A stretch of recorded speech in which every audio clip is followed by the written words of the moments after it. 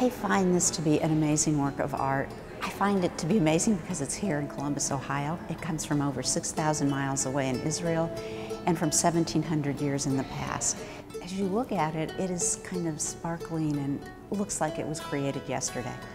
The color, the size, the subject matter are all remarkable.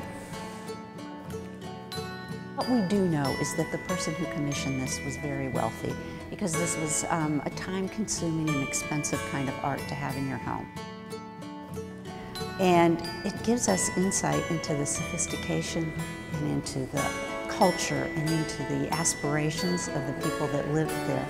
It was a time of peace in which peoples of different backgrounds and cultures coexisted.